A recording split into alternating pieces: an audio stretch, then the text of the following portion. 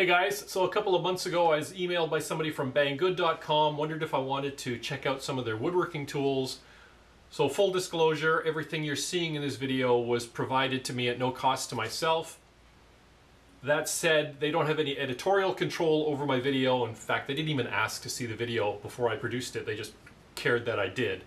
And you know, speaking of which, I'm calling this intentionally a first impressions video. It's not a review. I have not had months and months with these tools, but most of them are like measuring tools, so first impressions are probably fine.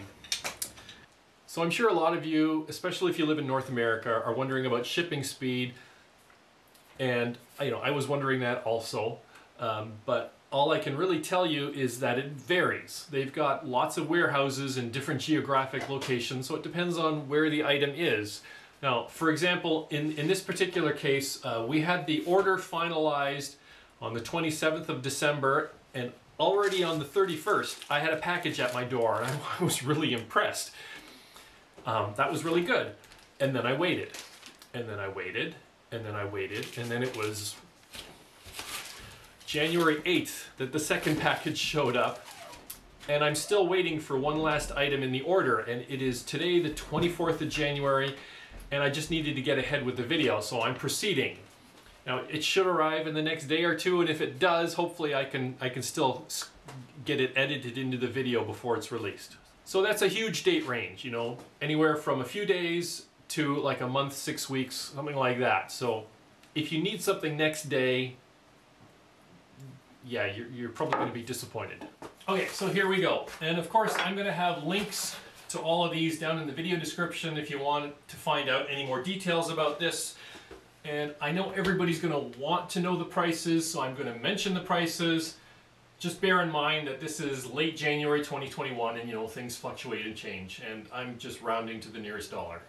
Now, mostly what I got are various measuring tools, so let me get this one out of the way first. This is one of those new ratcheting F-style clamps where you just sort of squeeze it in, and it's got a little ratchet there, release the trigger.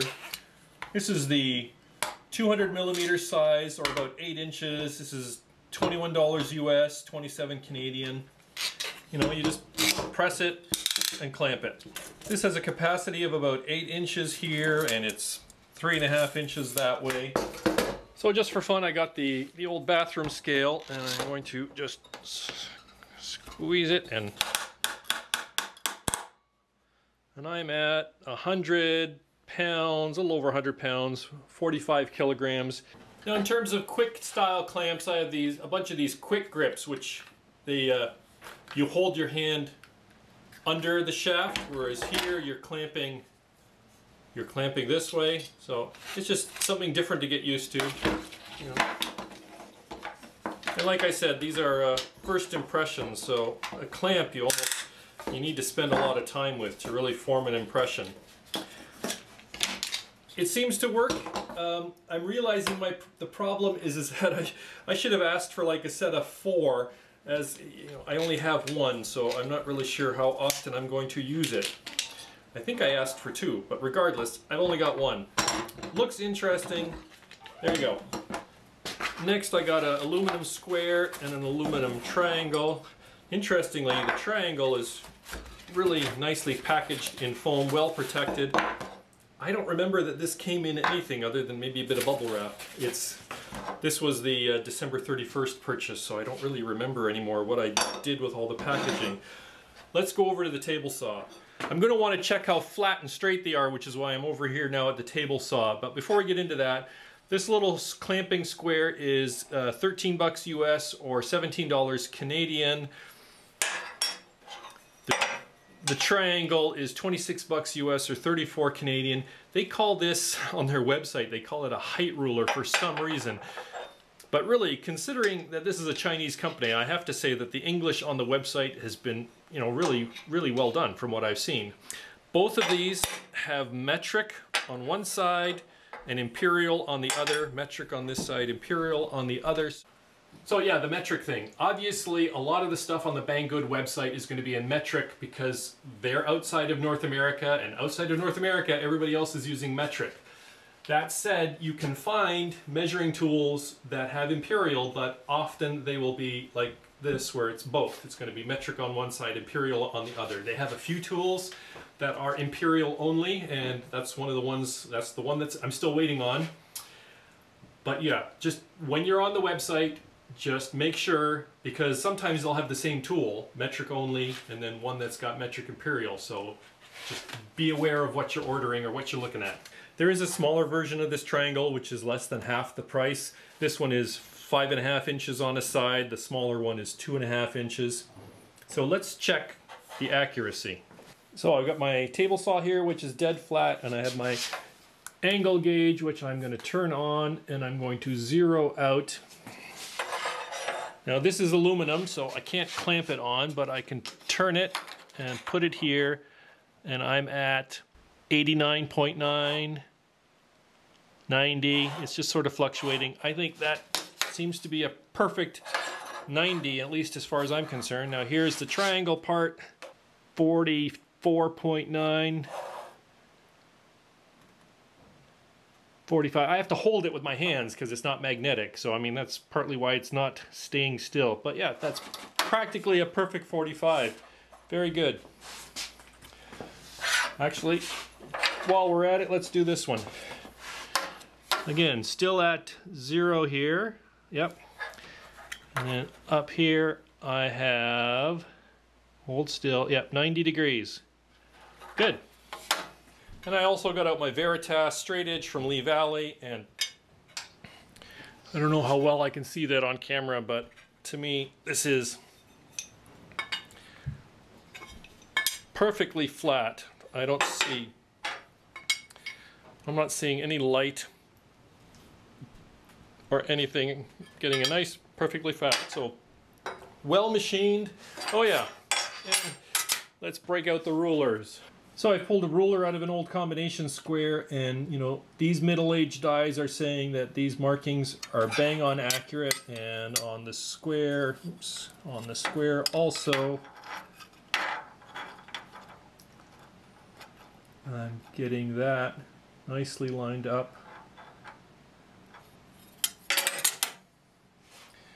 You know, and then take out your basic tape measure, and yeah, the markings are lining up. So I think the measurements are accurate. Oh, let's check the metric before I forget. I happen to have a metric ruler here, and yeah, that's looking good. That's looking good, and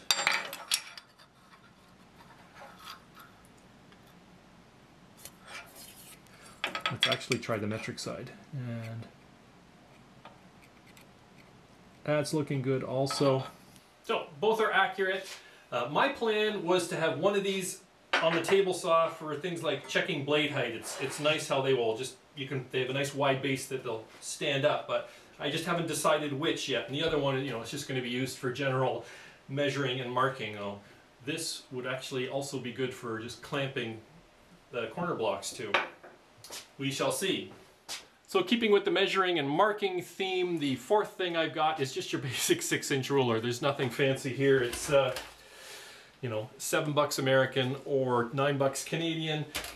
It was just something I saw and I thought it would be neat. I often wear a canvas apron in the shop, and I just wanted to try carrying a pocket ruler. It's just something I've seen other people do, and there's not much to say. It's a pocket ruler. It is also metric imperial, so it's only going to be imperial on one side. But I don't know. I mean, I keep pencils in the pocket and they don't break, so I would think that the ruler will be okay there too. We'll see. So here's another square. This is what they call a precision clamping square. I didn't actually ask for this. They just sort of tossed it into the order as an extra and said, here, take a look at this also. In many ways, it's practically identical to the square that I did ask for. It's got metric on one side and imperial on the other. The difference here is that it's got all these holes. You know, the idea is that you put these little things in there and then you can use it for a clamping block.